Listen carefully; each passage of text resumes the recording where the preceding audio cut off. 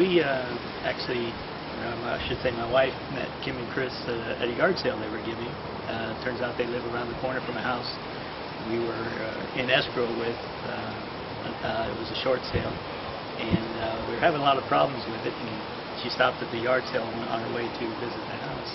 Happened to mention that they were short sale experts, that's right. And I kind of, caught my attention, and I asked them a few questions, and they gave us some hints and some tips about talking to our realtor and what we should ask for and how we should go about doing things. And the tips really helped, and we ended up having issues on down the road when they foreclosed on the house, and we knew that we couldn't stick with our old realtor anymore. We had to get some short sale experts, and we immediately went to Kim and Kris. And I know for a fact that we would not have ended up with this house if it wasn't for them.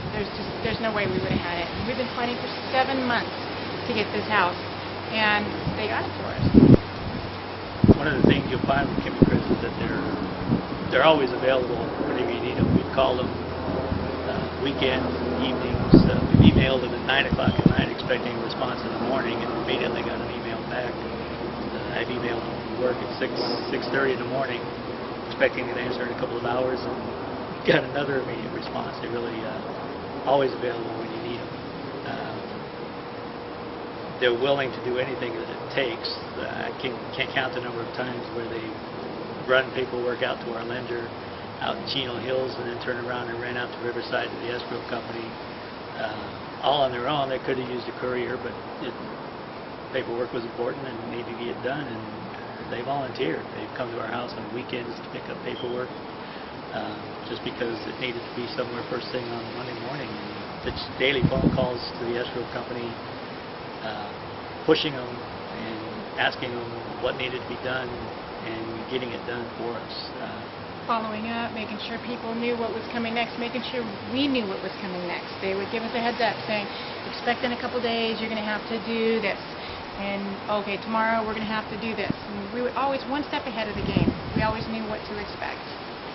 But they make a great team. It's like the whole good cop, bad cop thing. I mean, Kim is just hardcore. I mean, when she puts her mind to it, she's going to get it done no matter what.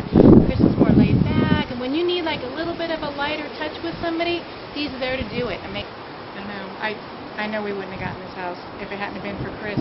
Kim just saying, going after the person and just saying, give me the price, just tell me the price. And we found out, and we got the house. We got the house with $1,000 to spare, so that was a good thing. We ended up in a bidding war against 2 other people at the end. There were 3 offers on the house, and we were one of the 3. And one of the offers was higher than ours.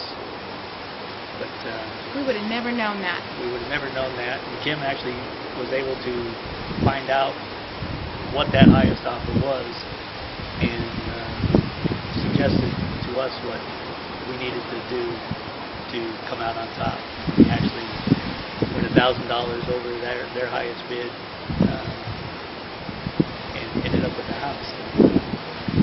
So we really appreciate everything they've done for us and getting us into the house that we dreamed of for like 7 months. 7 months we've been trying to get this 7 house. months we've been after the house. But, thank you, Kim and Kris, and believe me, you can't go wrong if you choose them as your realtors. Oh, that's a line. I know.